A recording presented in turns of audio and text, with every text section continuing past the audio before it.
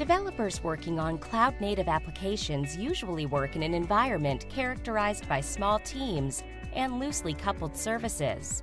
This environment usually has high levels of automation that accelerates feedback via testing and deployment, open source software such as Kubernetes, and other cloud-native foundation building blocks. When coupled with a culture and set of practices called DevOps, cloud-native application development is proven to help developers to increase their productivity dramatically. Application developers on Kubernetes use the containerized open-source OpenEBS to easily deliver needed storage functionality in a way that is familiar to cloud-native developers and architects. With OpenEBS, developers use well-known Kubernetes commands and APIs to do persistent storage provisioning and operations, improving the resilience of storage in a way that is typically entirely behind the scenes for developers.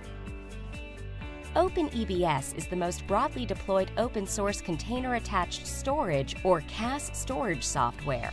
The storage software is completely containerized and orchestrated by Kubernetes, like other Kubernetes resources. The CAS architecture model enables each developer or DevOps team to have a storage controller dedicated to an application, giving the developer complete granular control of the storage for that workload. A key part of these stateful deployment test and deployment pipelines is the ability to take read-only copies of live data for development and test. These read-only copies are called snapshots. The management and performance of them is simplified significantly by OpenEBS.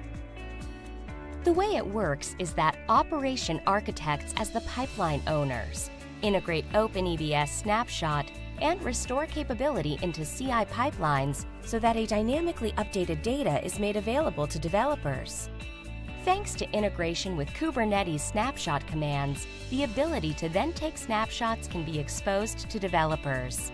As an example, developers may take a snapshot of live data, modify it as part of their development and test, and then with one command, delete this extraneous snapshot once they check in their code.